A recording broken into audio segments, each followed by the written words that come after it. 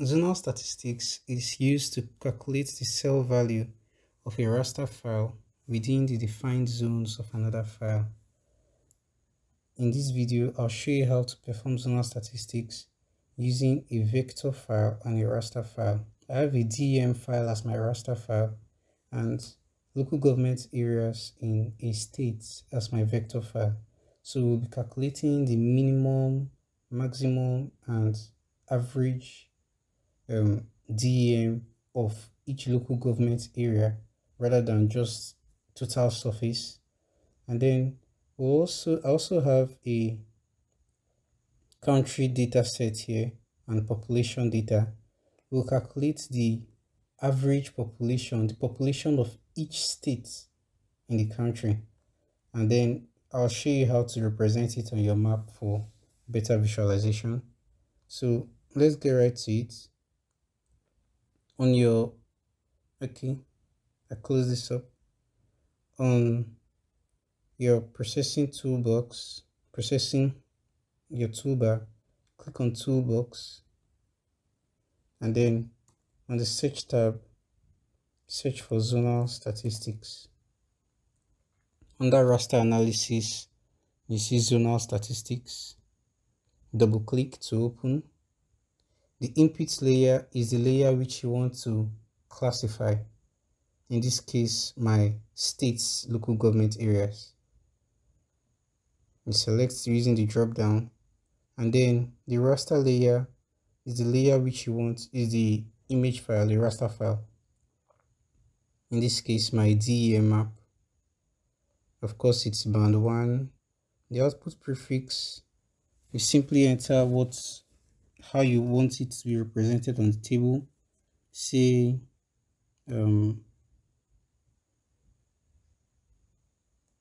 LGDEM,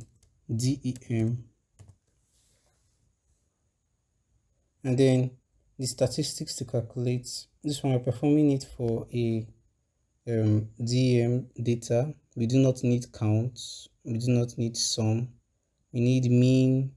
We could get standard deviation, minimum, and maximum.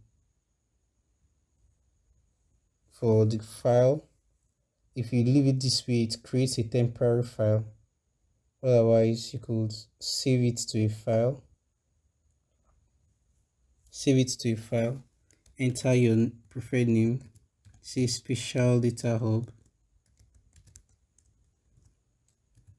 Do well to like this video and subscribe to the channel as support if you found this helpful. And then when you're done, check the open output file and run. It typically doesn't take so long depending on the size of your dataset.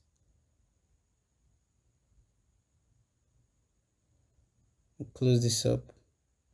So check through the file, you right click on it and open attribute table, and on the attribute table you see the DEM, the mean, the standard deviation, the minimum elevation, and the maximum elevation of each local government area, and you see the layers accordingly.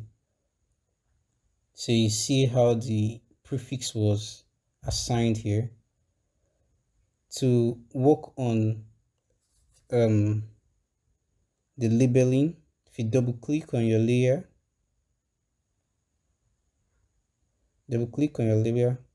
on labels, set to single labels, and if your maximum elevation is the most important feature of the map, you can select the maximum and apply. Close. Now you can see it. So you can always adjust the settings to suit your own preferred situation.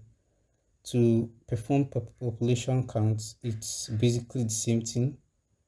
Open the map, open your zonal statistics, select your vector file or the file which you want to use. In this case, ngAdmin. Select the population data, and then population